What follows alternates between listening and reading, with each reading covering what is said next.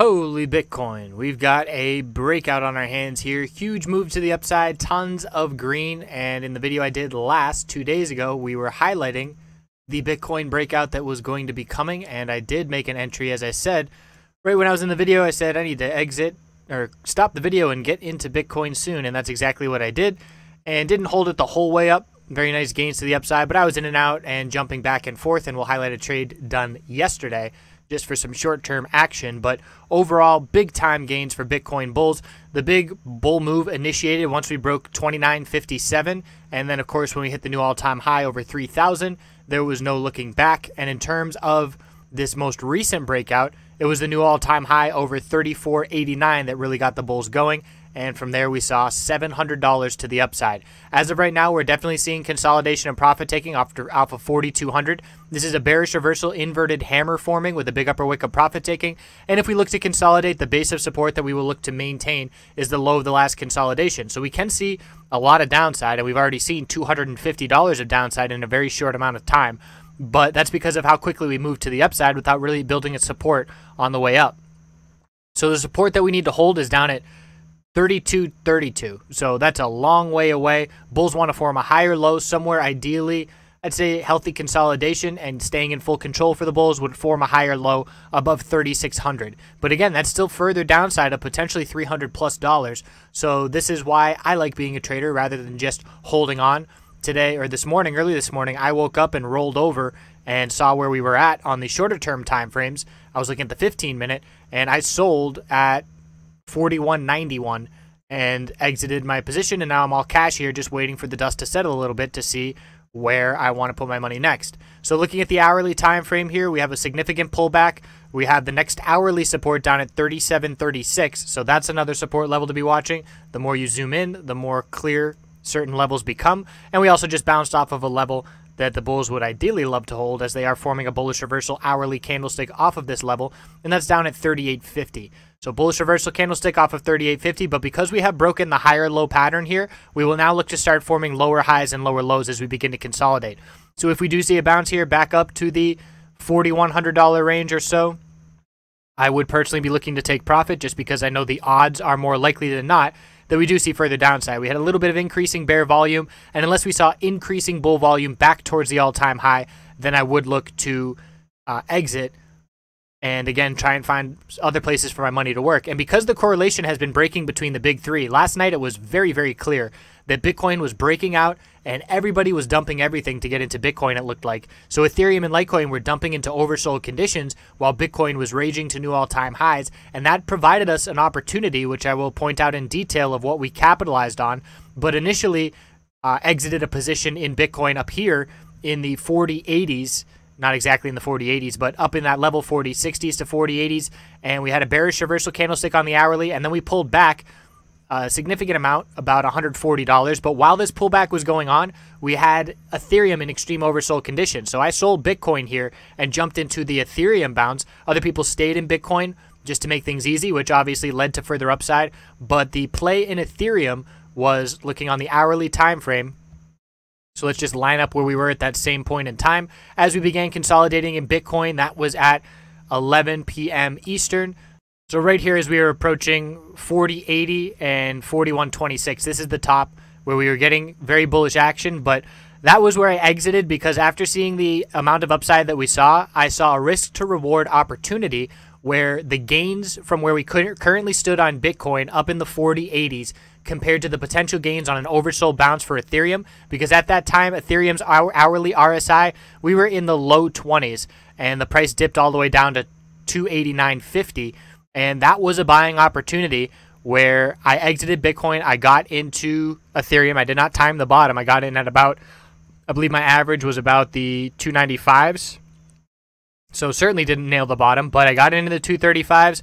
I sold, and let's go into the shorter term time frames, because I did make a couple trades within the same window here. So this was the dip. This was the candlestick, a volume climax signaling the temporary bottom. We dipped down to 289.50. I entered on this candlestick to the downside with some bids.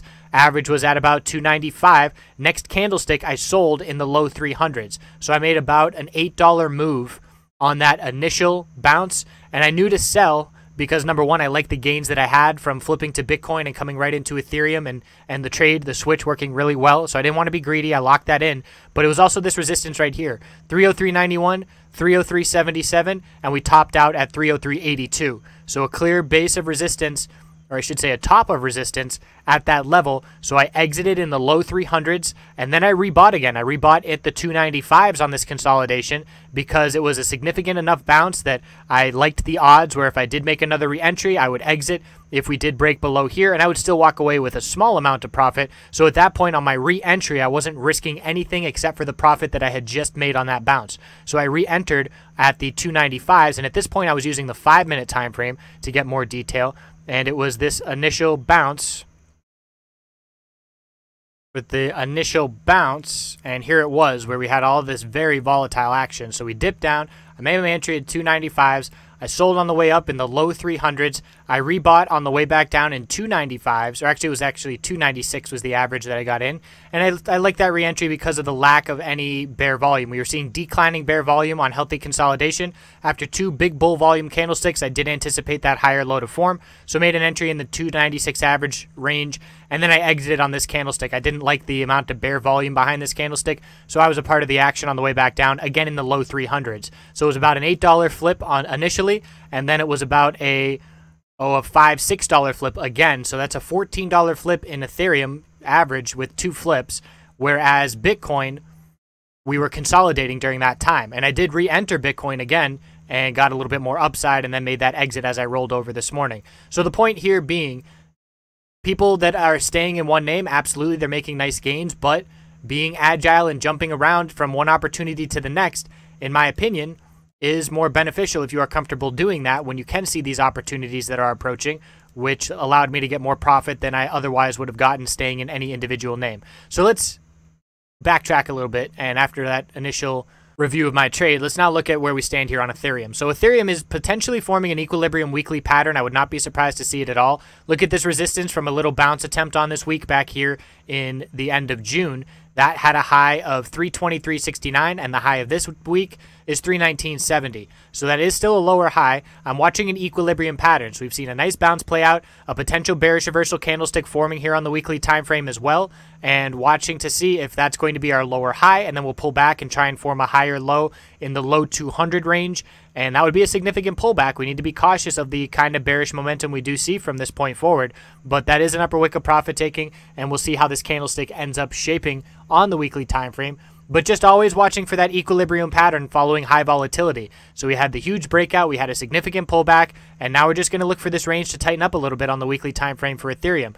Zooming in, there is a trade approaching. The hourly RSI is right back towards oversold. There's not many supports in this range. I'm looking down at 287, 286. Actually, we already broke this support. It was 288.34. So after 287, the low that we've seen on this consolidation, the next supports that I'm looking at, 286.47, 283.10, and then all the way down to 276.55. I will be looking for a bullish entry here on another hourly oversold dump. Would like to see a price drop down into the mid to low 280s. I think that'd be a nice entry. And again, the 4-hour RSI at this point has seen 6 red candlesticks in a row. No sign of any bounce on this 4-hour time frame, but after seeing that much downside in a row, it's not often that we see 6-7 red candlesticks in a row on this 4-hour time frame without even just a small oversold bounce. So I will be looking for an hourly oversold bounce in Ethereum. That's a potential play that I'm looking at this morning to be getting into, but I don't see anything at this point that I'm liking because the 15-minute time frame is very clearly seeing lower highs and lower lows, no real spikes in bull volume, and no higher low established yet to try and turn this trend around. Checking in on Litecoin, the weekly time frame, same thing with the upper wick of profit taking. This is a bearish reversal inverted hammer candlestick. So we have our high, the low of the pullback. Potentially this is our lower high, and we'll look to pull back and form a higher low, ideally for the bulls above 38.28, the low of this consolidation here.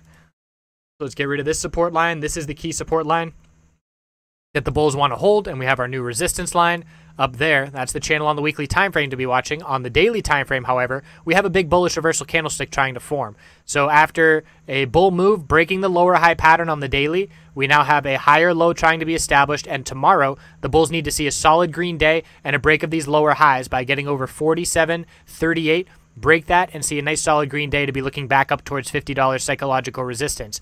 We are, however, still seeing resistance on the 4-hour time frame. This is a nice downtrend resistance line that I drew on this candlestick rejection, and now here we are rejecting from it again. So that's a key downtrend resistance to be watching. Until we get over that level, I'm not going to be looking for too much bullish action. We did see a huge dip buying opportunity. So while I was flipping Ethereum, at the same time we were seeing this huge bounce on Litecoin. Definitely would have gotten some more gains had I played Litecoin instead, but obviously did not have the foresight to see that. And I'm certainly not going to sit here and say, oh man, shoulda, woulda, coulda, because I'm very happy with the way that I was trading and the profits that I got. So this was a huge bullish reversal candlestick, but it didn't see any follow through. There's no confirmation here. So even though we bounced from 44.05 to 47.38, about a 6-7% bounce, and that occurred all just about in 1 hour, 2 hours there, it didn't see any follow through, and we're fading again. So still not seeing the kind of action that I like on Litecoin for a bullish entry because we're not oversold anymore. The hourly RSI is not nearly as oversold. We had that bounce play out. Ethereum's hourly RSI is certainly more oversold at this point. So heading into today, I am watching a trade in Ethereum for an oversold bounce. Missed this entry on Bitcoin as we have a nice bounce from Bitcoin off 38.50 up to 39.89, so $140 move here in a very short amount of time. Looking on the 15-minute time frame, under an hour where this bounce has played out, and certainly very nice short-term gains to be had there. I'll be looking for the same kind of short-term move on an Ethereum bounce when that does end up playing out. So all in all, we need to be cautious at these levels now. Bitcoin is still very strong, but it is beginning its longer-term consolidation, in my opinion. Longer-term meaning this hourly chart potentially tightening up with some equilibrium patterns or seeing further downside from here. So going to be aware of that and not expecting Bitcoin to hit a new all-time high today. But I will be looking at these other opportunities for some short-term trades. Overall, though, the daily charts are telling us that after the very strong week that we've seen, it's time to consolidate. So Ethereum just saw, a big bull move 8 days in a row. Bearish reversal spinning top candlestick now being confirmed on the daily time frame. Litecoin on the daily time frame saw that big bullish reversal candlestick, has to get confirmation of it, and Bitcoin on the daily time frame, bearish reversal inverted hammer potentially forming. So all across the board here, we're seeing caution for the bulls. We're seeing healthy consolidation following a week-long breakout, and from here we're going to be looking at some short-term oversold dip buying opportunities. But I'm not going to be looking to hold longer term because I do believe that the daily charts have more room for consolidation in the short term as we enter next week. So I appreciate you watching, still pumping away at that course, getting a good chunk done yesterday, going to put in another good chunk today, and still having the goal of finishing it by end of August. Certainly will keep you posted. I appreciate everybody watching and hope you have a good rest of your weekend.